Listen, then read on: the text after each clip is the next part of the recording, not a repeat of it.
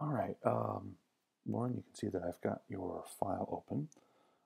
Like how you're using XREFs, unfortunately I can't see them, but since I'm only dealing with the dimensions at the moment, I can still modify dimension settings without actually seeing the excuse me, the reference file.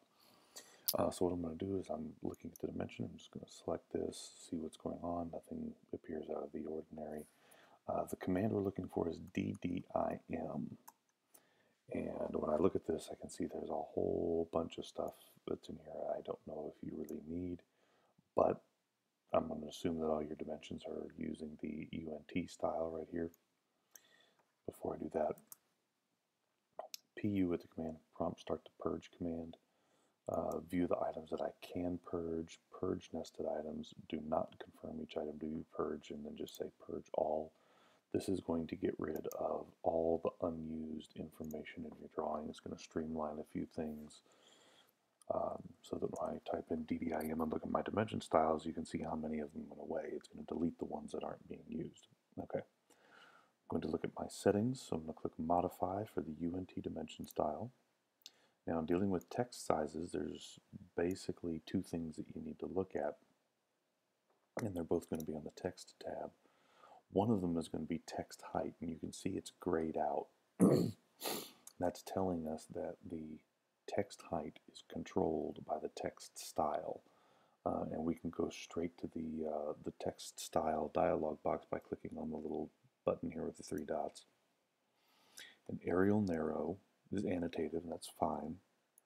Paper text height is 1/8 of an inch. Now, if I change this to 3/32, then it's going to obviously be 3/32 everywhere. You'll see that value change, but it will still be gray. So I'm just going to highlight the whole thing. 3/32, click apply, and close. And see, now you can see how that's changed. Click OK. Click close, and now you see how all the dimension style or all the dimension text shrinks throughout the entire drawing.